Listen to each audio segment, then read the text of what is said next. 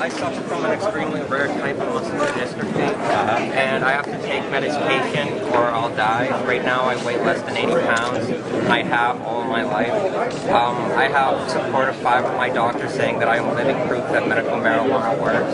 I am completely against legalizing it for everyone, but there is medical purposes for it. And you have synthetic marijuana that's available and other pain medications. It makes me sick. I have tried it and it makes me throw up.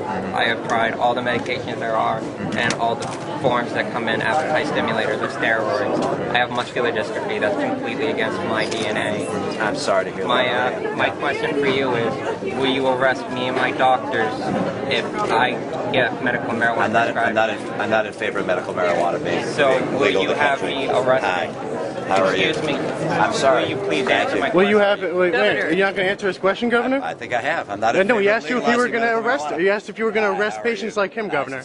You're going to just ignore a person in a wheelchair? I spoke with him. I know, but he didn't answer his question. All right. Well, this is.